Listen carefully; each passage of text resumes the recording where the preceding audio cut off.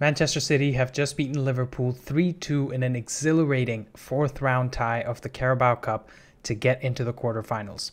This was a game defined by the managerial brilliance of Pep Guardiola and Jurgen Klopp, as both teams looked great even without key players still returning from the World Cup. It was also defined by the individual brilliance of one Kevin De Bruyne. Now, everyone knows that he's a great midfielder, but as we get through this analysis, you'll see exactly why he is one of the best midfielders in the history of the Premier League, maybe even the history of the game. Let's get straight into it. We start with City in possession and how they built from the back to get through the Liverpool press. Even though Liverpool started in a 4-3-3, they were happy to play a 4-2-4 or 4-4-2 in the press, with Salah and Nunez as two strikers, Elliott and Carvalho on the wing, and Thiago and Bajcetic playing in center midfield. And obviously, Carvalho and Elliott would drop a lot deeper along with the two strikers whenever as City were progressing the ball up. Now let's look at the tactical brilliance of Pep Guardiola and how he positions his players in areas of the pitch that makes the whole pitch wider and helps City exploit space and always have that extra man to pass the ball to.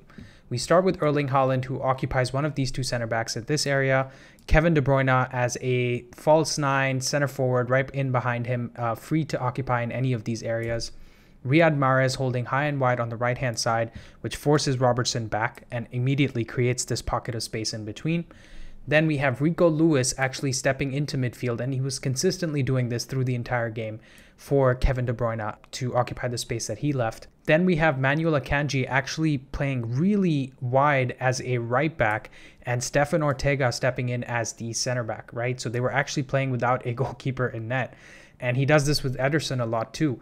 The idea is that with these many players in the outfield, you actually have a 4-3-4 on the pitch so that as Nunez and Salah press up against Laporte and Ortega, and Elliott presses up against Ake, Carvalho tries to press up against Akanji, all of a sudden you have a mismatch in midfield with Gundogan, Rodri, and Lewis having a lot more space to exploit.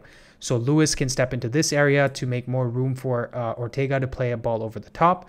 Rodri can control this area, get a straight ball from Ortega into this space. If Bajcetic pushes up against Rodri, Ortega can find Gundogan, who can run into this space and progress the ball forward. Either the Liverpool players have to press into this space and make it difficult for City to play out, or they have to sit deep being worried about that ball in behind to either Palmer, to Erling Haaland, to Kevin De Bruyne. City can do a lot with that, right? It made it really difficult for Liverpool to even press City in the first place, because if these players go up to the back four of City in this formation, all of a sudden there's space all over the pitch for City to exploit. And obviously Ortega and the other three defenders that are playing in the back have the passing ability to find the players in the final third. We start with analyzing the first goal for Manchester City, which shows us the brilliance of Kevin De Bruyne, Ilkay Gundogan, and Erling Haaland. We start with Kevin De Bruyne with the ball in this area of the pitch. He passes it to Cole Palmer, which draws out Milner and Bajcetic towards him and provides space for Kevin De Bruyne to run in behind. Once he gets into this area, he receives the ball back from Palmer, and here we pause to look at the brilliance of Ilkay Gundogan. Gundogan makes a bending run into the box, which pulls Matip from this area here more towards him so that he blocks off the near post cross or something like that that's potentially played by De Bruyne. Now, Haaland and Gomez are running back towards, Gomez running back towards his own goal, Haaland running back with him. Haaland occupies this position so that Gomez has to keep looking at the ball and he can't see Haaland. And as soon as De Bruyne is about to play the ball, Haaland cuts his run so that he runs into the space left by Matip.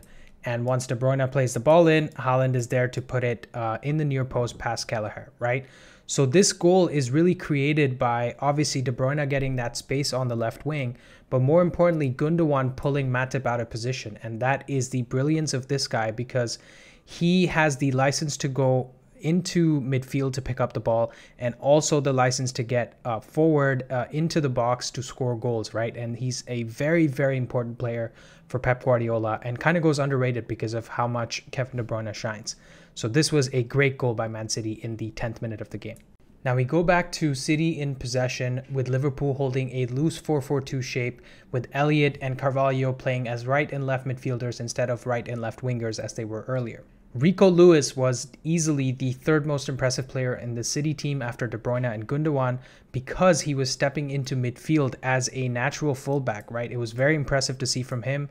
With De Bruyne holding these high spaces as a second striker and Gundogan having the license to get into the box, as we talked about, Lewis was really important in this double pivot spot next to Rodri. He had 89 touches on the ball, 2 passes into the final third, but even more impressively, 4 tackles and interceptions combined, 1 clearance and 8 ball recoveries. So he was in the right place at the right time when it was needed. He also won 3 fouls for this team. So Liverpool won the ball back or tried to press him. He was very clever in getting the ball out of his feet and winning those tactical fouls. He was also not afraid to commit fouls. I think he committed 3 fouls in this game. And he also won 5 ground duels. He seems to be learning his defensive senses from the best, right? From the likes of Rodri, from the likes of Fernandinho, probably up to last season. So very impressive performance from him, and very impressive how Man City's academy keeps churning out these great players. So excited to see how this guy can fit into the City team moving forward. We wrap up how City played in this game by looking at the man of the match, Kevin De Bruyne. What an absolute beast. He got 2 assists in this game. One from the left-hand side where he put a cross in with his left foot for the Haaland goal, and the second from the left-hand side as well from this area where he put in a cross with his right foot for the Ake goal. He always manages to find space. I don't know how he does it. He plays the 1-2s with Gundogan, Palmer on this side, with Mahrez and Lewis or Rodri on this side, and manages to find that 2 yards he needs to put in the cross. He had 72 touches, 1 successful dribble, 5 chances created, 5 progressive passes, and 16 attempted crosses in this game. By far the highest for either team, and an expected assist of 0.45. What an absolutely brilliant player. I mean, he will probably be done with his career over the next few years, and he will be remembered as one of the greatest midfielders of all time, one of the greatest Premier League players of all time. I have no doubt about it, and his brilliance really shone through. Pep Guardiola must be thanking his stars to have a player like this every night before he goes to sleep. Next, we look at Liverpool in position by analyzing the first goal because we see a moment of brilliance by Joel Matip. We have Matip with the ball in this area here, and as he progresses towards Mo Salah, it opens up space for Salah because he's trying to run in behind, and Cole Palmer, Gundogan, and Haaland get really tight to Matip, trying to close off that passing lane. And Matip, instead of playing it to Salah, decides to play it in this space, this little space that he has, straight to Milner. Milner receives the ball, and all of a sudden he's in behind Ake at the edge of the box. And Laporte is slightly panicking, trying to get back to cover Milner so that he doesn't get a clean shot off on goal. Nunez decides to make this run towards behind Akanji. Akanji doesn't know if he wants to zonally mark this space or go with Nunez, so he's occupying this area here. And that opens up the space for Carvalho. As soon as Milner goes deeper into the box, it's a simple cutback to Carvalho, who rolls it past Ortega into the goal. It was an excellent goal created that came almost out of nowhere and showed just how dangerous Liverpool can be, even though they haven't been at their best this season, even though they're missing some key players from attack because Diaz is injured, because Jota is injured. So Carvalho has to step into this team, but he does just fine when Matip and Milner create such an open space for him in the pitch. So great to see that from Liverpool. To close off the analysis, we're going to look at Liverpool in possession in the second half to see exactly why Jurgen Klopp's team, even with key players missing like Diaz and Jota, even not being in the best form, can be a deadly opponent to play against. We have Rico Lewis losing the ball to Robertson in this area here. He plays the ball to Ox down the line on the left-hand side, and immediately Rodri, Akanji, De Bruyne, and Lewis all surround Ox to pressure him off the ball. What Oxlade-Chamberlain does really well in this situation is turn and play an outside foot pass all the way down this channel, and because he realizes that Nunez and Salah are 2v2 against Laporte and Ake. Nunez beats Laporte for pace down this line, gets the ball in this area, and Laporte's over here. Ake runs back, stays with Salah, but Salah puts on the brakes right at the edge of the box, so Ake keeps running, makes this little space here. Nunez cuts the ball back to Salah, and Salah rolls it into the net. And this is a classic example of how a great team with great players can still hurt you on the counterattack. And they were even decent in their pressing today, right? With pressing in packs of 3 with the likes of Oxlade-Chamberlain, Thiago, and Robertson on the right, on the left-hand side, Elliott, Gomez, and Salah on the right-hand side, and any combination of three players that you can think of, depending on where the ball is. And that's the heavy metal football, that's the pressing from the front that Klopp exploits so well. In this game, Darwin Nunez looked very good, but he still looks like he is quite a bit further back than Erling Haaland in his progression, because he's obviously asked to do a lot more than Haaland is in the City team, in the sense that Nunez has to exploit the channels on the left-hand side and the right-hand side, whereas Haaland is kind of asked to stick to the box and just, finish what is provided to him from players like De Bruyne and the wingers and so forth. So Nunez really has still a lot of composure to be developed.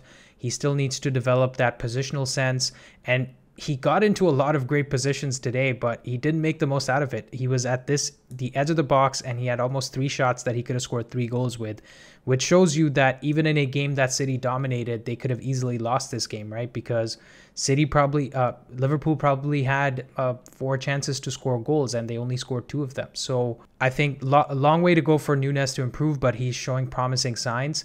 This was an excellent game to watch for the neutral, and I'm really excited to see what the Premier League brings back to us. I'm going to be analyzing a lot more games from this league and the other leagues, as I've already said. So exciting to see this. Thank you guys for watching. Like and subscribe. Let me know which games you'll like to see next down in the comments below, and I'll see you guys in the next one.